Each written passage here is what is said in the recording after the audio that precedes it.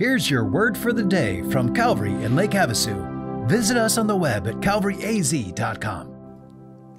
Good morning, Calvary. Pastor Chad here with your word for the day. Hey, we're continuing our study of David's life. We're in 1 Samuel 25.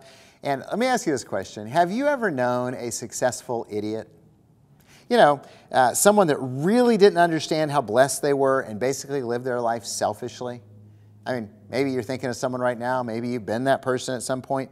But in 1 Samuel 25, as we continue David's story, David encounters one of these guys.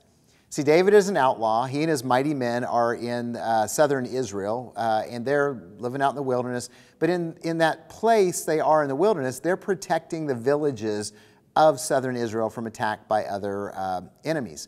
And so they're doing a great service for the king and for the nation and for the people. And one of those people was this guy named Nabal, and he had a lot of money and he had a lot of sheep. And while his shepherds were out in the field with their sheep, David and his men protected them. They didn't eat any of the sheep. They didn't take the sheep for themselves. They protected them.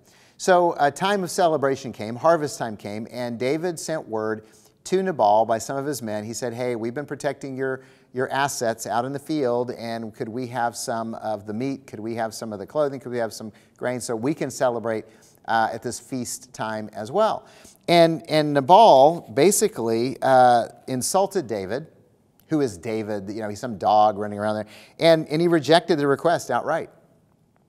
And so David and his men set out to address the disrespect. And if you read it, they were going to kill him. I mean, David was hot. And so Nabal's wife, this lady named Abigail, heard about how he had responded to David's men, and she went, that was a mistake. I get that. So she interceded. She got a bunch of food together and brought it out to meet David on his way to kill her husband and everybody in the camp. And so she met David, and that's where verse 23 in 1 Samuel 25 picks up. And it says, when Abigail saw David, she hurried and got down from the donkey and fell before David on her face and bowed to the ground. And she fell at his feet and said, on me alone, my Lord, be the guilt. Please let your servant speak in your ears and hear the words of your servant. Let not my Lord regard this worthless fellow Nabal, for as his name is, so is he. Nabal is his name, and folly is with him. But I, your servant, did not see the young men of my Lord whom you sent. Now then, my Lord, as the Lord lives, and as your soul lives, because the Lord has restrained you from blood guilt and from saving with your own hand, now then let your enemies and those who seek to do evil to my Lord be as Nabal.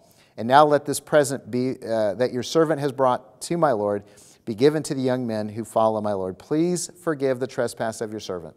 For the Lord will certainly make my Lord a sure house, because my Lord is fighting the battles of the Lord, and evil shall not be found in you as long as you live. Now she goes on, but I'm going to stop right there. David listened. He relented and honored Abigail's request.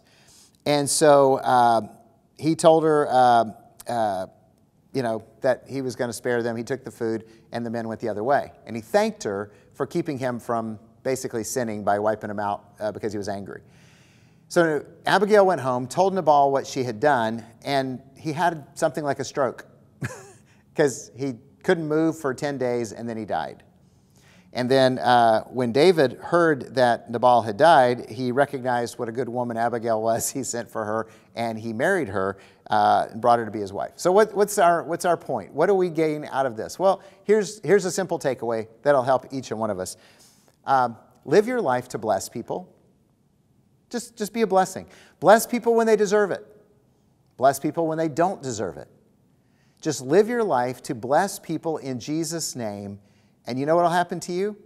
Yeah, you will be blessed, because we're going to reap what we sow. So I hope that blesses you. Have a great day.